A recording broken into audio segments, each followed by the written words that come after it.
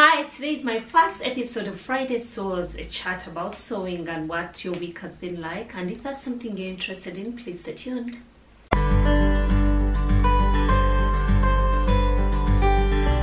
Hi lovely people, welcome to my channel. It is Josie here, and I'm glad to have you here.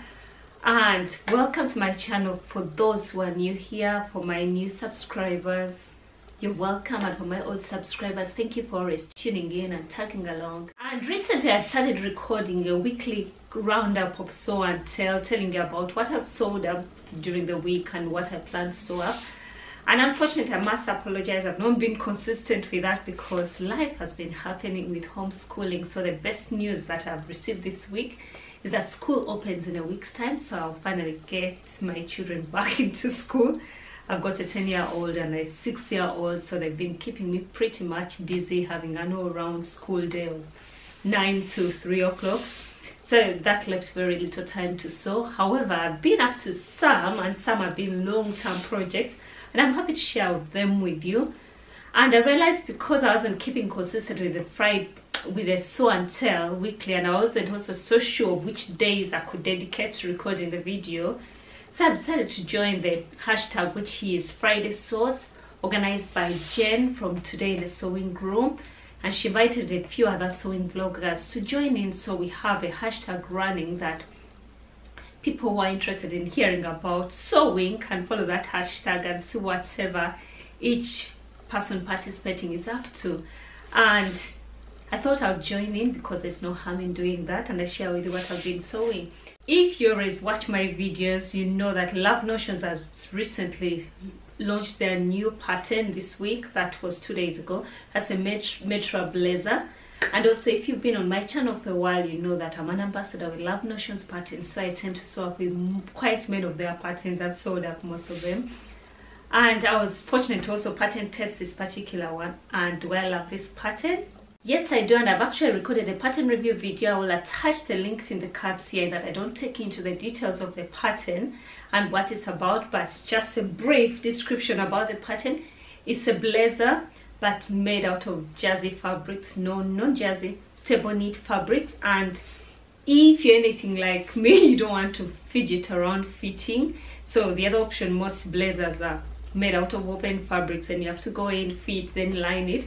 It's a wonderful blazer with neat finishing on the inside, and I made both my versions, not both. This was my pattern test piece, the first one, and this was my final one. However, this is not complete, and I made them out of Ponte fabric. I'm going to just show you a few pictures, but if you want to hear all about it, I'll attach the card to the video up here and also in the description box below, so you can hear about it. Basically, stable knit blazer, recommended. For other stable knits, you can use Liverpool fabric. I've not come across that. You can use Scubas, and I used Ponte for mine, and I happen to have this burnt orange Ponte fabric I've had in my stash for a while, and it has a welt pocket, which is less complicated than the usual. And then it's fitted. It has a back seam which helps with fitting in the back. I won't go into details about this, and also for this particular one I color blocked it. I used just big pieces of Ponte I had in my stash, so I didn't have enough of the green, nor did I have enough of the blue, but it actually added a good effect to it, if you can tell.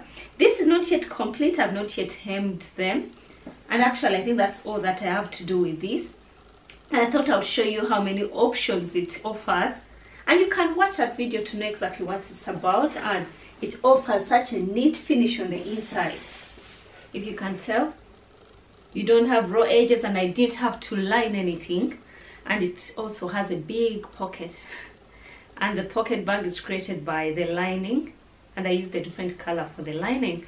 And I won't go into detail about this, but I will attach the link to I'll attach the link in the description box below for the video, and also if you would want to pick up the pattern, I'll attach my affiliate link in the description box below.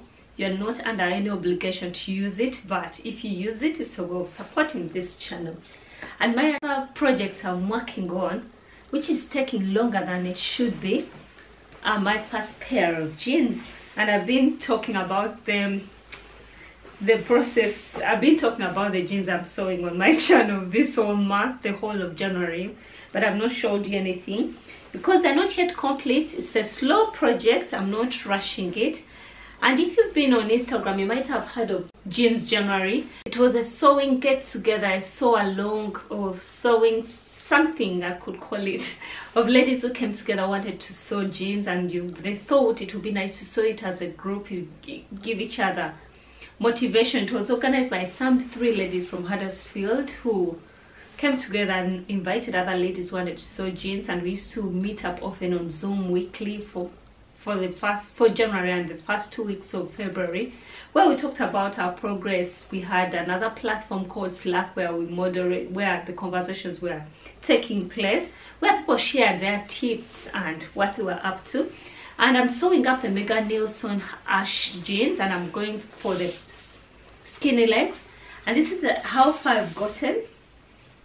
I have my zipper on, and I have the back pockets on too. There we go. I actually like the top stitching. I didn't want to show you things that are half-baked, but also the most exciting things are these pocket bags. And I used some leftover fabric from some Minova project I made either a year or 2 years ago. And I've sewed the middle seam, the crotch seam, and I will have the side to go and attaching the waistband. So it's an exciting project. I'm happy to come and tell you about it as time goes on. Probably next week. I can't promise, but very soon it will be done. I'll have the jeans ready, and I hope they will fit as good as I expect them to, because I did a lot of fitting on the toile, and I'm hoping everything will reflect really well. And I used some denim I've had in my stash for a while. I remember, I think I bought it 2 years ago, 3 years ago, and I bought loads of it, about 5 meters, because I was that ambitious, and I thought that was the year I was going to sew my first pair of jeans.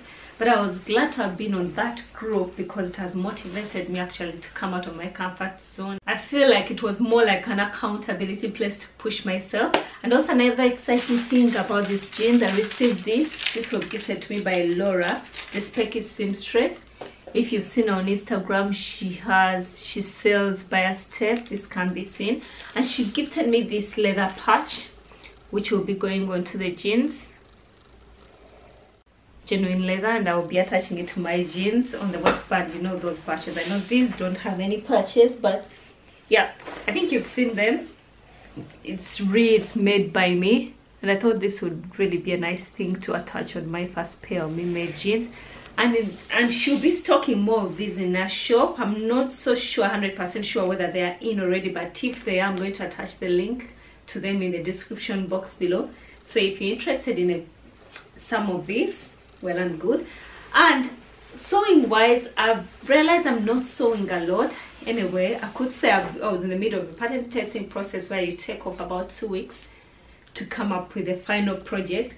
So that has kept me busy. Then on top of my whole day taken up by my homeschool, and then the jeans that are a slow project, but I would rather not rush it, because once I perfect my first pair, I'll be able to do a lot more and sew more pair of jeans, because I've always struggled to find a fitting pair of jeans. The only shop that I've been fortunate to find a pair has been Gap, and I've also had to return so many jeans to Gap when they don't fit right. So I literally own 2 pairs of jeans that fit me well and I'm happy with. So with me trying to sew my first pair, and if this fits well, I will never need to buy any more jeans. I'll be making them.